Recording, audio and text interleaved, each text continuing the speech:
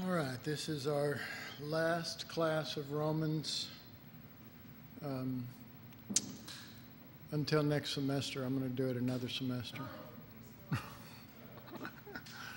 I don't usually do this. I just, to do one 3 semesters, but I just think the Lord's got us somewhere, and I think that I want to stay with what the Lord's saying. All right, if you'll mark your place in Romans 9, but we want to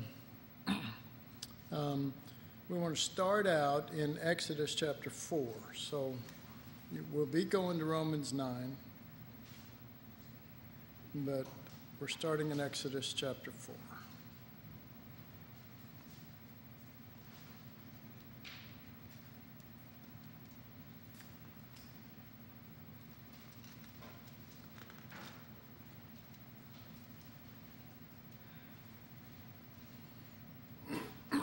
In verse 21.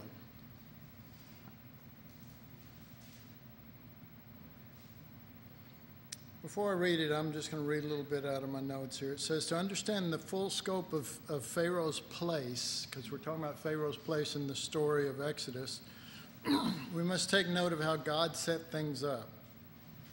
Long before Moses arrived in Egypt to deliver Israel, God told him to do and to demonstrate all the wonders that he would put in his hand by the rod. He also told him that Israel would not be delivered by this means, but that God had a greater means of deliverance that would not require Moses' hand or the rod. In order to reach that means, God would harden Pharaoh's heart so as to not let Israel go from Egypt simply based on supernatural manifestations and wonders. All right, verse 21. This is well before Moses even gets down into Egypt, back to Egypt. And the Lord said unto Moses, when thou goest to return into Egypt, see that thou do all these wonders before Pharaoh, which I have put in thine hand, but I will harden his heart, that he shall not let the people go. All right, so this is all planned well in advance. This is not something that just kind of happened this way. It is the fact that God knew, he knew he's going to send Moses down there. He showed Moses all these wonders to be able to do with the rod. A lot of times we think the rod's going to do it, the law. And he told him to go ahead and do all these things. But that God was going to see to it that none of those things done by the rod, by the hand of Moses, were going to bring the deliverance. That would come by a slain lamb. Okay? Now this is important because Moses has always represented the law, and we think that by doing certain things that are of God, that's going to do it. I mean, you look at Romans 7, and you see this guy that's in the worst possible way. When he wants to do good, he doesn't. And he's having all kind of problems, and he's a mess. And yet, that's the one that's going to come to a revelation of Christ. That Romans 7 guy. And all the people that are doing so well, because they're doing their own works with their own hand, they'll never see Jesus. They'll never see Jesus because, number one, they have no clue of how very not Jesus they are. They don't. Romans 7 is a great teacher. Great teacher. Because it really brings you to a place where, oh, wretched man that I am, and this is somebody that's doing his best, and your best is not good enough. Why? Because the Father wants Christ in you, and the Father wants you in Christ, and he wants that to be your stability, which may mean that you have to be a mess for a while.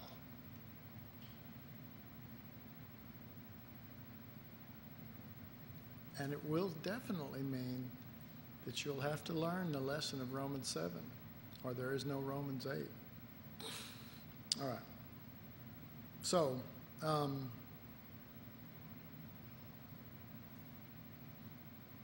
right, so let's go back to Romans 9.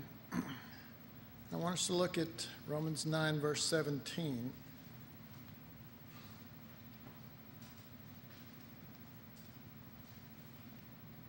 And I guess I should have said, keep your place there in Exodus, because I was going to bring you back, but you don't have to. I can always read it for you. Okay, Romans 9 and verse 17. For the scripture saith unto Pharaoh, even for this same purpose have I raised thee up, that I might show my power in thee, and that my name might be declared throughout all the earth. The scriptures are talking to Pharaoh. Oh, no, it's not just talking to one guy. It's talking to all of you Pharaohs out there. It's talking about all of us that rule our little roost. Can I get amen? Or an oh me, either one's fine. It is, but the scriptures are talking to him too, all right?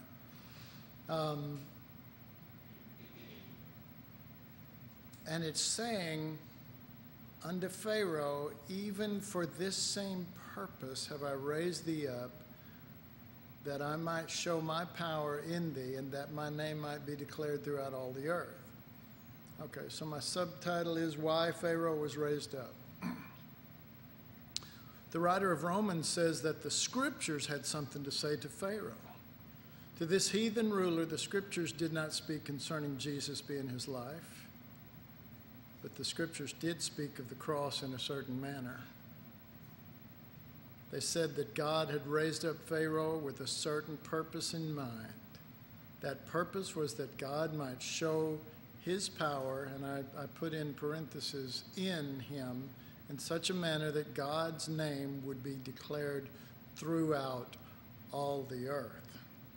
These statements were not just made in Romans 9:17, but they were also made in Exodus 9:16. All right, so I want you to keep your place here in Romans again, and we're going to go to Exodus 9:16, and I'm going to ask you to see if you can see any difference in Exodus 9:16.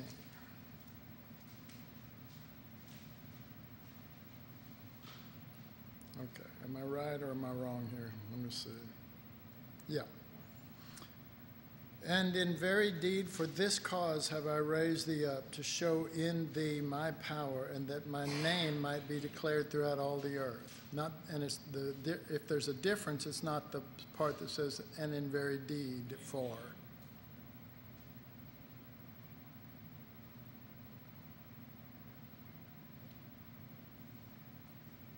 Scott? Yeah. But it is, both of them say in thee, that for this cause I've raised thee up, to show in thee my power. But here in Exodus, the word in was added by the translators. Okay, I've got this. But in Exodus, when it says the very same words as in Romans, the word in is italicized, which means it was not in the original Hebrew text. In other words, the word in was added by the translators and should simply read like this: I raised thee up to show thee my power. Now we know from 1 Corinthians that the power and wisdom of God is displayed in the weakness of the cross. There, God boasts that he in weakness is stronger than men. This coincides with the fact that God would not allow the deliverance of his people from Egypt to come through any other means than through a weak and slaughtered lamb. And that's because if God's going to show his power, it's going to come through lamb power. Because the New Testament declares that that is what's going to happen. But the lamb is not going to come in Pharaoh. he is going to be confronted. Where is, I probably have that too.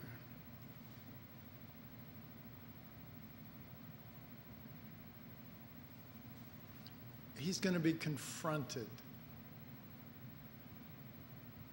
having all of the power and might of Egypt. He's going to be confronted with a slaughtered lamb that brings his whole thing down. All right. So, subtitle, A Picture of Christ Crucified. But even beyond this, and so now we get more into the real purpose of God. But even beyond this, we discover that the whole scenario in bringing Israel out of the bondage of Egypt was nothing more than a picture of Christ crucified, God's crucified Son. We get this from Exodus 4:21. So let's go back. Exodus, where we were originally at. We'll read verse 21 again, but then we're going to read a couple of them after that. Exodus 4:21, and the Lord said unto Moses, when thou goest to return into Egypt, see that thou do all those wonders before Pharaoh, which I have put in thine hand. But I will harden his heart, that he shall not let the people go. And thou shalt say unto Pharaoh, thus saith the Lord, Israel is my son, even my firstborn. He said, I'm not going to deliver the people that you're going down there for by your hand with all of your things that you got. And I want you to say to Pharaoh, this isn't about Israel. This is about my son, my firstborn. Now, this is before all of the Passover thing is even set up. Do you know it hadn't been set up yet? Do you realize that? Hadn't even been set up. That's chapter 12 and 13. This is before he's even gone down into there. And God is saying, this is not an issue of my people or Pharaoh or his might or what you're going to do by miracles or this and that.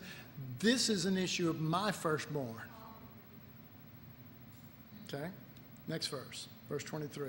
And I say unto thee, let my son go, that he may serve me. If thou refuse to let him go, behold, I will slay thy son, even thy firstborn. This is the first mention of that. And God is screaming out to the Pharaohs that are not letting Christ sit on the lamb, let my son go out of you. Let him come forth out of you. Which is in line with what the first few verses said, where Paul is letting his son, the lamb, go out of him, and it's in perfect line and of one accord with Romans 8 and all that it set up. This thing has marched from the first verse of Romans 1 right down to now, and he's still trying to say, look, everything I did with these other people, it's about letting my son go. Let him come forth. Don't hold him back anymore. You know, you have that which is my son in you, but you have him in bondage. Let him go, you Pharaoh.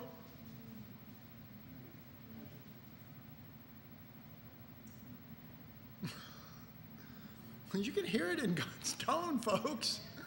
You can hear it in that tone. He's serious. And all this other stuff has been fine. You know, well, he will show mercy to whom he will show mercy and da-da-da. This is fine. It's okay. But this is not okay anymore.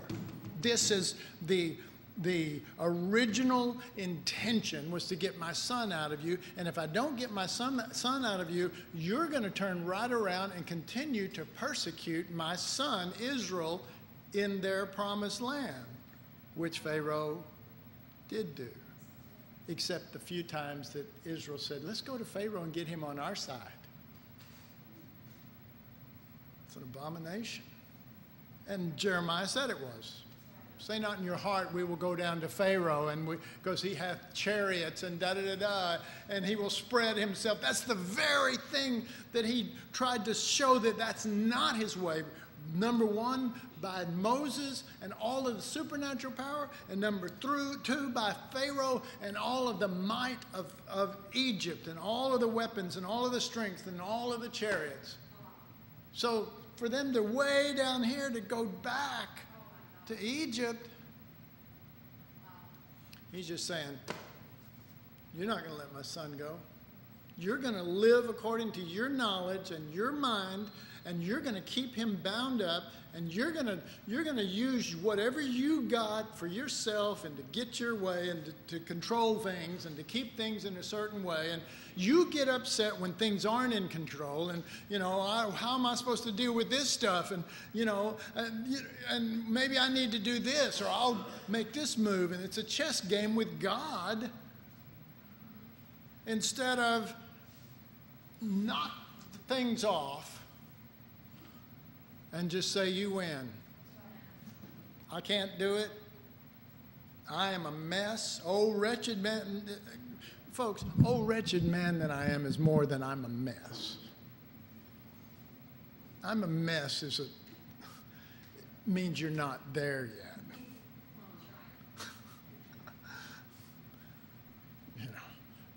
You need more Romans 7. Well, he'll keep doing that because he cares. He will, I'm telling you, there's stuff in here that he will make it so hard until he cracks that nut, because what comes out of it? Christ the seed. Out of your death, out of Abraham's death, dead body, and Sarah's dead body, comes the seed. It's the faith that we're all claim we follow. The faith. That's the faith. Anyway, save that for another day. God viewed Israel's hardships in Egypt as if it were his son's crucifixion, that we're crucifying Christ. And he deals with that in Hebrews when he says, you crucify afresh the Son of God.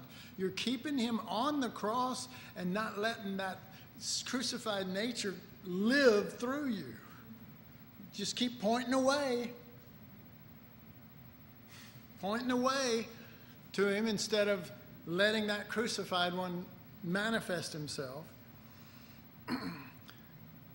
Israel may have been brought out with a mighty deliverance, but in God's mind it was a picture of his son and those in him being brought out of death and unto resurrection. The key to both of these scenarios, the Passover and the cross, was the death of the Lamb.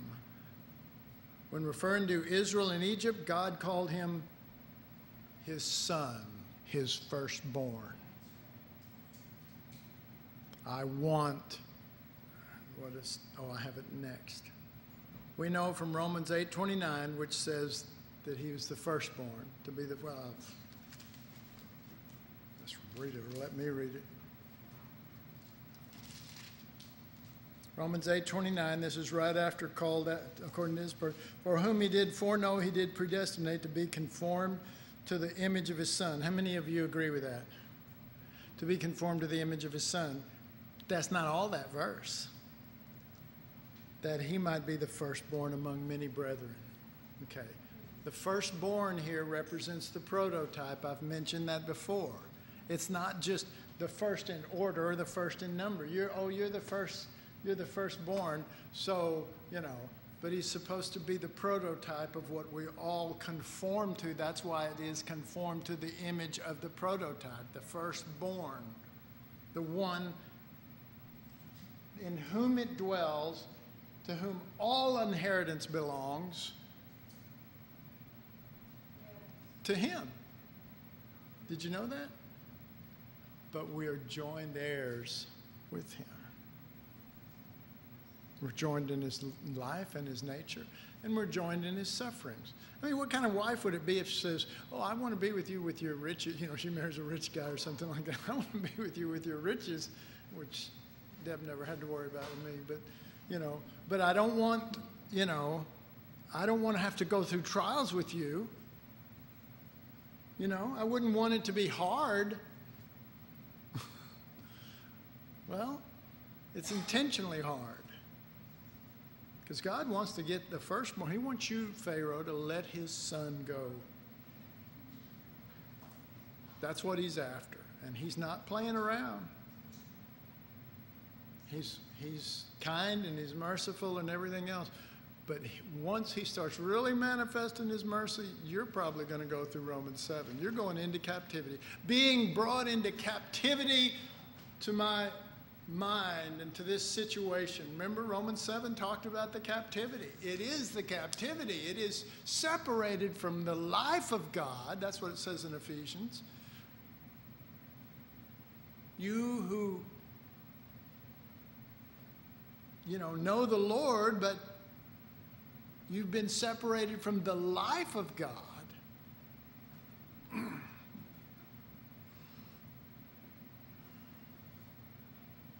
So what was the power God wanted made known? The power God wanted to show two things. To Pharaoh was the power of the Lamb.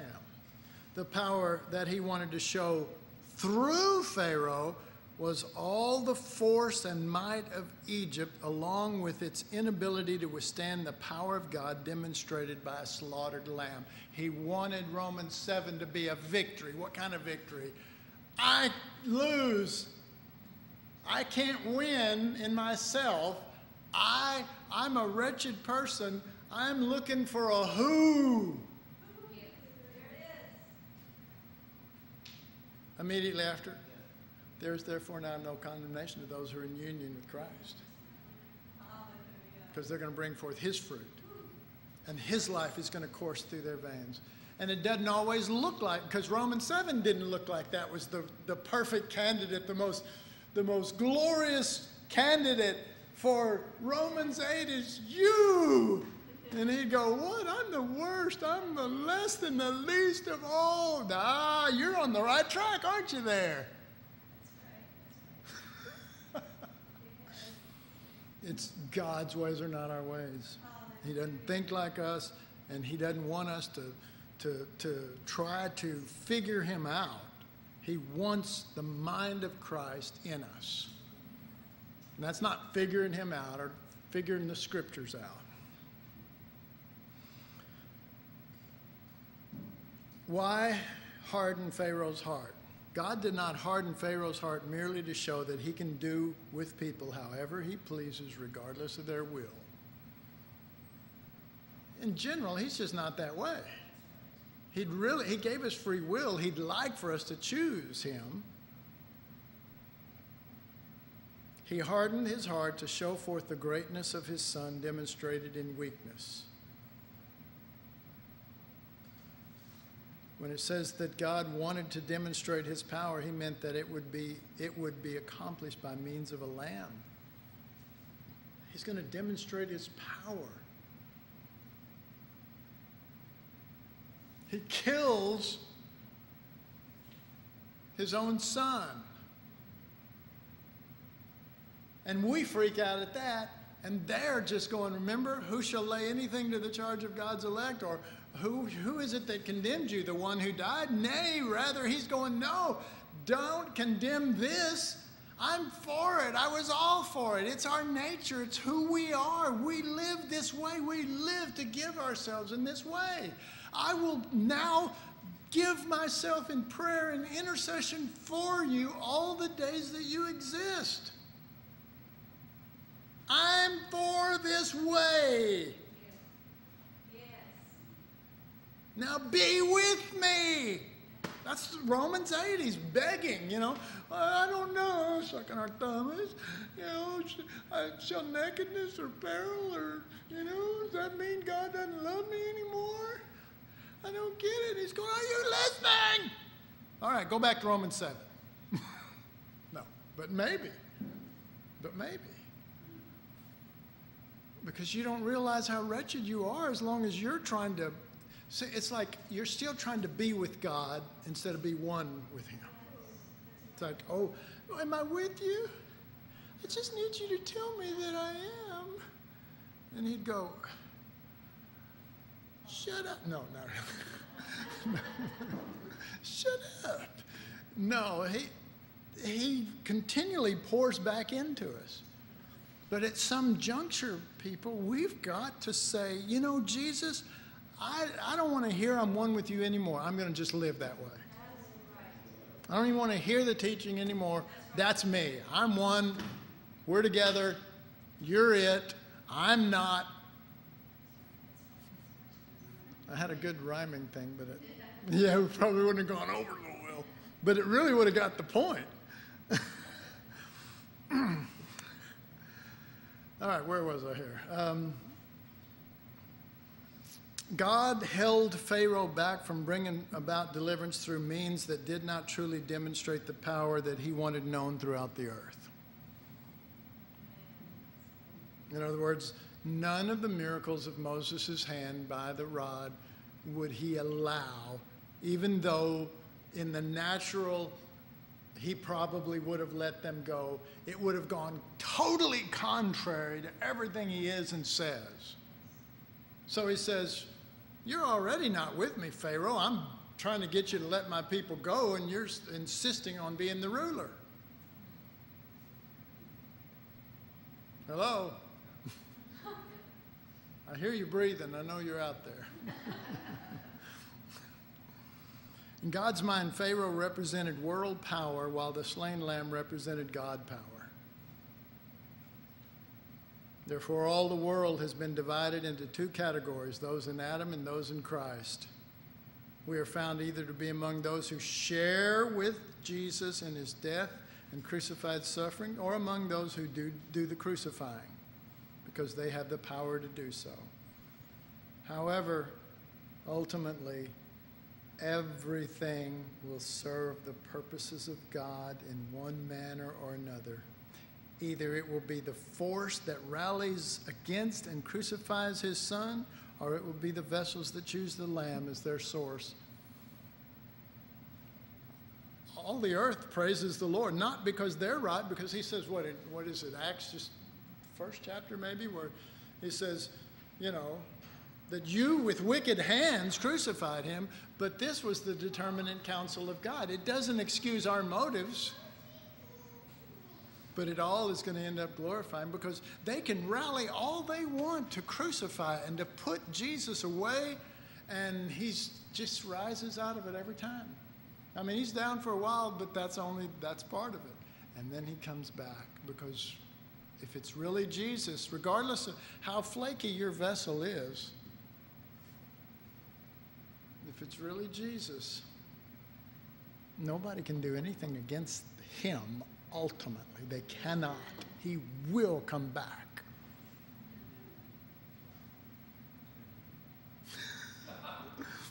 I rest my case. All right, where are we? Not too bad, thank you, Lord. All right, fellowship in his sufferings. Because this is the ultimate end of it, fellowship in his sufferings. This is where we have truly got it. Because human nature doesn't want that. Right? Human nature resists that. And this is the fail-safe. You know what a fail-safe is, don't you? It is absolute, that it can't go wrong. Because God, when he brings us to fellowship in his suffering, he's either going to find one or two things. He's going to find the Lamb in us, or he's going to find human nature. And so he brings us into this, and he sees our reactions. And it's okay. You know, see, we go, oh my God, I don't want to fail, or whatever. If you haven't wanted back over here, you know, wanted to be conformed to the image of his son and worked on it up to this point, then it's going to happen. Human nature is going to be human nature. It can't help but be human nature. You, me, anybody, there's no respecter of persons in this. Jew, Gentile, male, female, it doesn't matter. It's an issue of the heart. And when the heart turns to the Lord, the veil is rent, and then we're changed.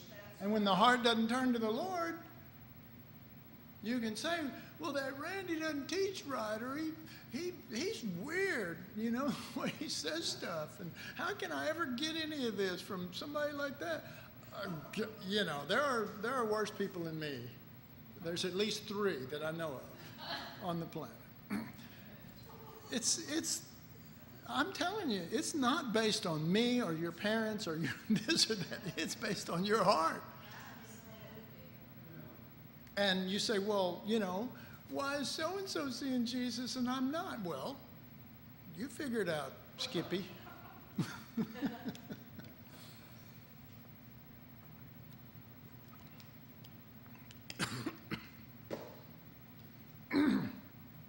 All right, fellowship in his sufferings.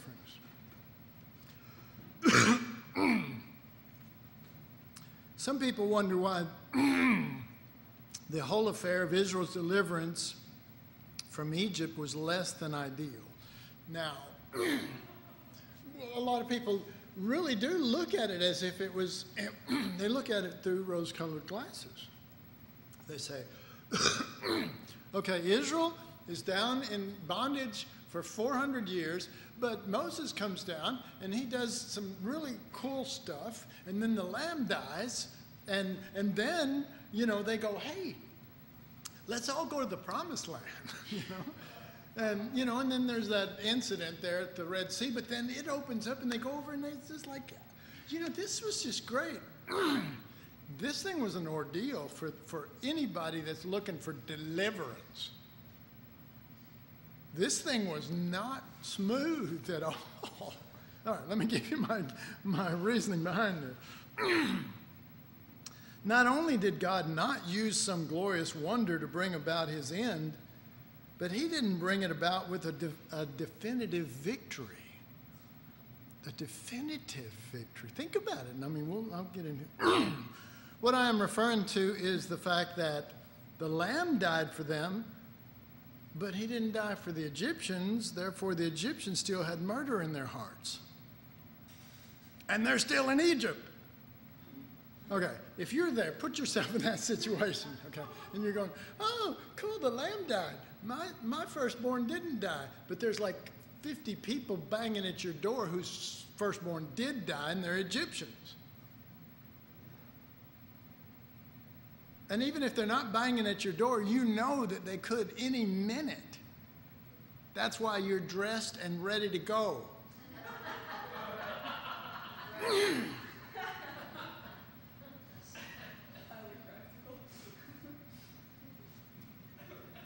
Instead of Israel leaving in a victory parade, they had to dress and move with haste to get out of there because the imminent wrath of the Egyptians was about to happen. Right? I mean, we think, oh, the lamb just did it all, and everything's good. And now we're the special chosen people. And now we're just going to walk down the streets, and they're going to go, you're the chosen people. You all are special. You know, they're going, no, I'm going to kill you.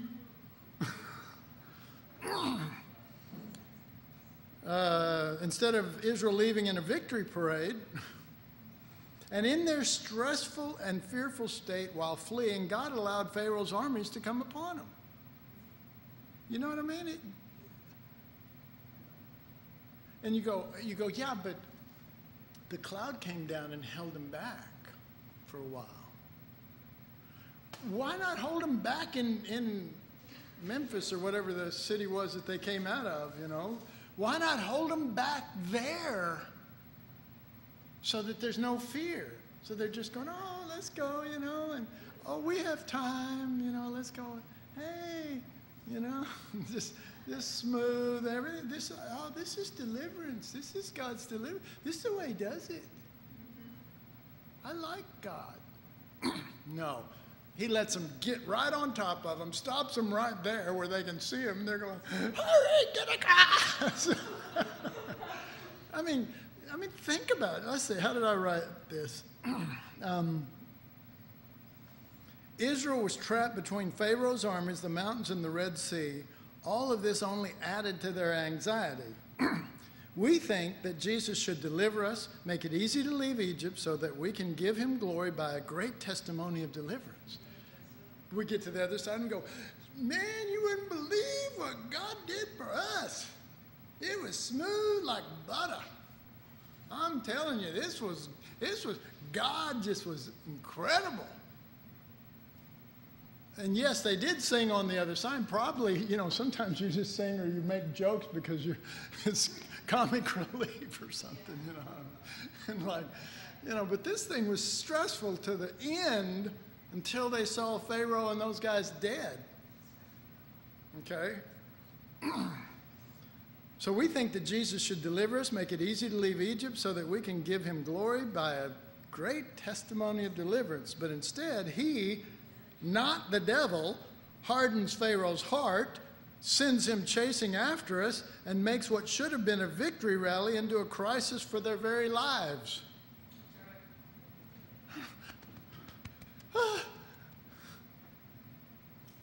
Just, what is the deal? I thought this lamb thing was going to be, smooth. Our problem is that we know all about deliverance, but we don't know about deliverance by Christ crucified. We do know all about deliverance, folks, but we don't know that much yet about deliverance by Christ crucified. And we do not know about fellowshipping with Jesus in his sufferings because, or the proof of that is that we don't even know how to take average, everyday trials and turn them in to opportunities for Christ crucified. We don't know. We know some. If we're in really spiritual mood at the moment, we do pretty good. But at other times, it's like, this stuff going on right now is nothing but a hindrance to me in the Lord. No, it's not supposed to be. It's not, by the way, it's not hindering you in the Lord, it's hindering your flesh. Well, yeah, but I'm trying to minister for God. I'm trying to do God's work. I want to do things for God, and this is, I've told you the story. When I was in Bible school, the Bible school I was in, the people that ran it were insane. We're not insane. We're crazy, but we're not insane. Those people, they preached constantly, get in the Word, search the Scriptures, get in the Word, but they never gave you any time to do it. And then when class was out, there would be all these things that you'd have to do, not just your chores. That was regular stuff. There was, you had to dig ditches and paint buildings, and, it was all this massive stuff that was always going on and everything. And you'd come back to your room and it'd be late. Yeah, and you come back to the room and you'd be tired, and you'd start trying to get in the Scriptures. And this happened to me more times than I can tell you. Somebody would see my light on and come and say, hey, we need somebody to help us do the dishes late. We got kind of late on everything. And I'm going, look, I'm a Bible school student. I'm trying to get in the Word here. I need to see Jesus. That's why I'm here. And they go, get up and come help us do the dishes. And I go, this ain't the Lord, and these people aren't of God, and this can't, there's, all these people, they're sin of the devil. I said stuff like, they're literally of the devil because they're keeping me out of the Word, and all I want to do is be with my Jesus, and they're keeping me from Jesus. Until one day I realized, I'm keeping me from Jesus. I'm keeping me from laying down my life and I told the Lord, I said, look, I started seeing the Lamb, and I said, look, I'm going to start giving myself to others, and if this comes up, I'm going to give myself to others. No, it was before that the Lord said to me, if you will do, that's right. He said, if you will give yourself to others, even if I give you 5 minutes, your time in the Word will be incredible. That's what he told me. He didn't lie, folks. He didn't lie. He didn't lie. It's still good. What I thought was the devil was God. What I thought was keeping me from the Lord was actually an opportunity to really not just give Christ through me, but actually to come back, and then he would say, give and it shall be given. You gave the life. I'm going to fill you up on the life through here and here. Drink. drink of the living waters. And I just didn't have all that much time, but it would just fill me up and just, I'm ready to go pour out again, you know. But it's like when you're going, no, I'm gonna stay here and drink. Don't make me pour out. You get nothing. There's no life. There's no living water. It's just, I'm doing my duty, searching the scriptures. Anyway, I didn't mean to get off on all that. But why would God proceed in such a lackluster way concerning the biggest deliverance Israel would ever have? A story that would be told unto all generations of Israelite children. Why would God only make things worse by hardening Pharaoh's heart? Do you remember some of the results of that? Do you remember that he hardened his heart, and then he started just making it harder on the children of Israel, and they went to Moses and said, look, you're making this worse, stop. Last paragraph. It's a big one, though. Let's see. Let me see how far it goes. I'm kidding. I'm at the bottom of the page, and I'm just doing that. It looked like, whoa! God hardened Pharaoh's heart in order to make it as bad as it can be. Remember, to God, this story is not primarily about Israel, but about how he delivers his son. As with the case at Jesus' trial and crucifixion, all was turned against him. The enemy's heart was set to use all available power and brute force to destroy God's Son. During that fiasco, all is made much worse than it should be, right? Look at the trial. I mean, that's like this. How did it get to this point? But it is in this that God shows his love. At the cross, Jesus suffered every torment that man can experience. Why? So that in him we could see the victory that would be ours over every torment we could ever face. In the Lamb, in the cross, in this Spirit. In this Spirit. You know, I remember, who was it, Charlemagne or whatever, that when the Moors, the Arabs were taking over Jerusalem and everything, and the Pope and them wanted to send troops and drive them out of Jerusalem and retake it. And I think it was Charlemagne saw a vision, and it was a vision of the cross, and he said, in this symbol, conquer, something like that. Anybody know exactly what? It's basically that. In this symbol. And it was the cross. And so they put the cross and all that. But it didn't mean just in that symbol, but it's in that spirit. It was in that spirit. Conquer.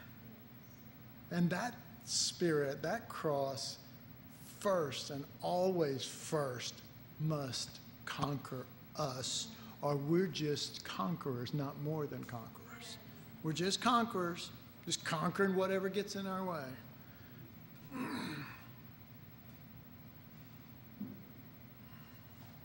At the cross, Jesus suffered every torment that man can experience. Why? So that in him we could see the victory that would be ours over every torment we could ever face. Our means of victory, the Lamb nature, and obviously oneness with him in that. In this, we share in the sufferings of Christ and manifest the nature of Christ crucified. All right, well, that's not the end. We've got a whole nother semester with this stuff. Let's pray. Father, we just come to you in the name of Jesus, and We really don't want you to quit your dealing with us. Whether it's Romans going on or not is not the real issue. The issue is, Lord, we don't want to get up and get comfortable and then go back to our comfortable ways and then pretty soon lose that heart and that spirit and that churning within us that says, I must have Jesus. So, Father, don't let us up and don't let us stop. And thank you for the teachers, not just me. Thank you for the other teachers. Thank you for the word that comes out of their mouths that is confirming, and we're all confirming one to another, even though we don't even know what the other teachers are saying. We know in the Spirit that this is you, not us. We know that your plan is to bring all of us, not just the Bible school students, not just the ones in this room or the ones that are part of this church, but, Lord, those that are on Skype and others, Lord, that are partakers of your Spirit. Lord, the thing that you're doing in Ireland, the thing that you're doing in Arizona, Father, you are doing it in Arizona too. You have brought them to a death so that they could come into new life, and Lord, they're embracing it. And they're speaking the same things we're speaking without even knowing what's going on, because we are one and because your hand is upon us, and your hand is upon us to do a work and to cut it short in righteousness, and to bring forth your Son in a certain way in this body and his body, not this body, his body, us. Lord, we cry out, give us more. To put more on the fire, just like the 3 Hebrew children. 7 times hotter than it's ever been. Because if Jesus is with us and in us, he'll walk around in it with us, and we'll walk around in it with him. And it'll be not even the smell of smoke will be upon us when we come out. Because to us, it's not suffering. It's being with Jesus. And our heart is not just, we're not embracing just suffering. We're embracing you, Jesus. We love you. We do love you, and we are after you, and our hearts are crying out. We say, please, Holy Spirit, please, Holy Spirit, please, don't let us up. Don't let us go back. Don't let us go back. Oh, do your work while we're in captivity and bring us out so that we'll love burnt stones. We'll love pulled down walls. We'll see what is truly real about that, instead of a glorious temple that we glory in and make us feel religious and spiritual.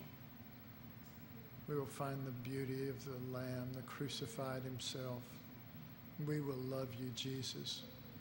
We will hug those stones and we will kiss them. We will kiss your nail-scarred hands, Jesus. You're everything to us. And we want you to manifest by your nature and life in us, through us to others. Like Paul crying out, even to be willing to be accursed from you, Jesus, for their sake. Put that kind of spirit in us.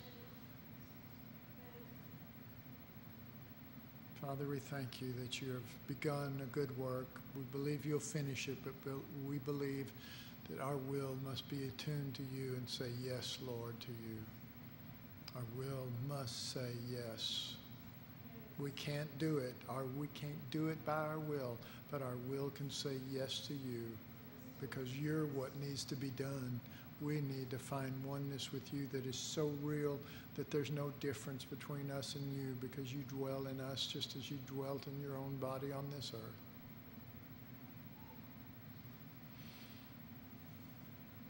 Lord, some are further along in their heart in this thing. Some are a little behind. Help each and every one of us to know that we're all together, one flock, that a flock is not every sheep walking in the same point at the same time, stacked up on one another, but many gathered around together, all moving with their shepherd, you, Jesus. And if some are a little further behind, they're coming, they're following you, Jesus, and they want you and their desires with you. Help them not to look at the sheep in front of them, but to look at you, Jesus, and to say, I'm not giving up. I'm not giving up. I'm following you, Jesus. And I will find you, and I'll be closer to you before this is all over with, because you want it to be, not because I can will it into existence, because it's your desire in your heart. So, Father, I just cover this flock. I know here in very short time, some will be going off to Arkansas. After that, some will be going off to Ireland. Lord, we are one flock. And if we're in different locations, we're one flock. Jesus, you said to us to fear not, little flock, because it's the Father's good pleasure to give us the kingdom. And we believe you, Jesus. And Lord, for those who can't believe the things, they're just not there yet, Lord, give them faith to trust, even me, if they can't even trust you right now, to trust what they can see of me, a shepherd, that I'm telling them they're going to make it, just to keep their eyes on Jesus. And Father, I know you're guiding me, Jesus. I know you're in me and leading this flock. So, Lord, let confidence come into them, and let us hold on to one another. Let your life flow out of me so that they gain more and more confidence. That fears are overcome. Fear not, little flock. Fears are overcome. And they begin to walk in faith, or they begin to walk in my faith, because I believe that you're going to bring us all till we all come. And they can trust me. They believe I know you, and they believe they can trust that I'm not lying to them, that I'm hearing from you. Give them confidence from that until they can just hear your voice so clearly, till they can just fully be with you. Thank you, Lord. Thank you, Lord. Thank you for caring for each and every one of us. We love you. We love you, Jesus. We love you, Father. We love you, Holy Spirit. We thank you, our dear, precious God. In Jesus' name, amen.